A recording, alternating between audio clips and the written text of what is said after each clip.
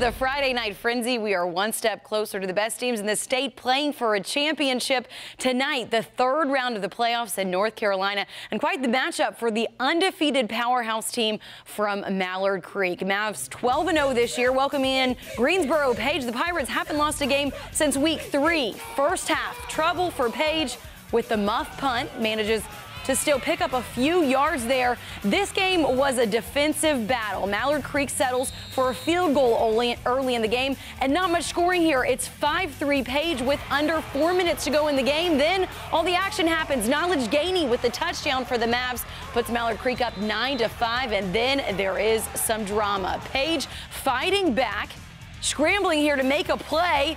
Check it out, a little time, big pass, wide open in the end zone. This could be the game-winning touchdown, but it's called back. Mallard Creek survives 9-5. So who's up for them next week? Well, it's the winner of this game. Myers Park hosting Huff tonight. Opening play of the third quarter, Myers Park pass picked off by Huff's Jalen Frazier. Takes that back, but loses the ball right before he gets all the way in. It's 25-10 Huskies. Mustangs regroup, and on the ensuing drive, Braden Hawkins connects with Moose and Muhammad. And Myers Park trails 25-17. Huff answers and tries to pull away with the lead. Jarrett Nagy on 3rd and goal finds the end zone to make it 32-17 Huff.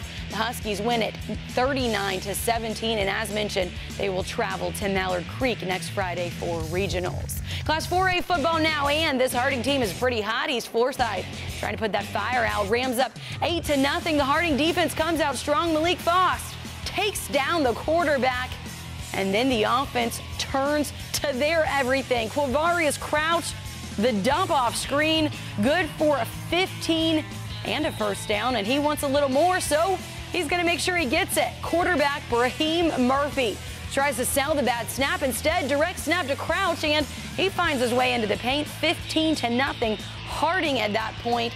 The Rams go on to win it 36-17.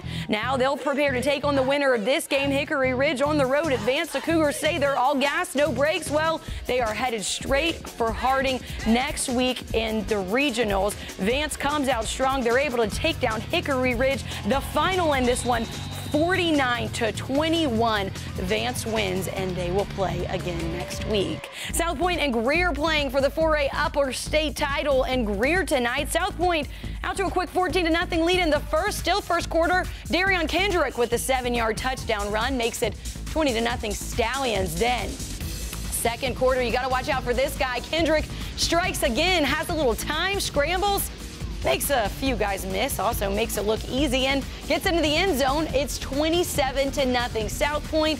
Then they run a little trick play. Scott Robinson Jr. back to Kendrick for the touchdown. South Point out there just having a little fun with it. Pretty easy to do when you shut out the other team in the playoffs. South Point beats Greer 33-0. The Stallions will play Hartsville next week for the 4A state title.